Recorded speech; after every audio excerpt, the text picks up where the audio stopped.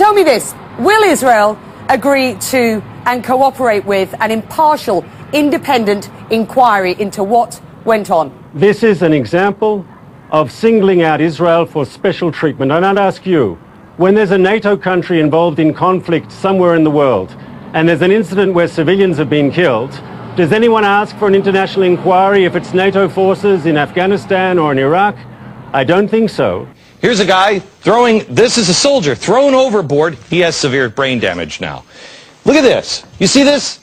There's a soldier on the ground and they're using pipes to beat him.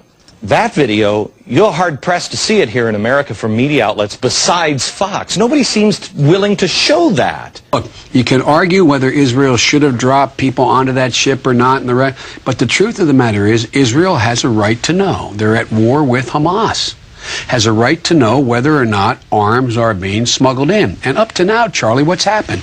They've said, here you go. You're in the Mediterranean. This ship, if you divert slightly north, you can unload it, and we'll get the stuff into Gaza.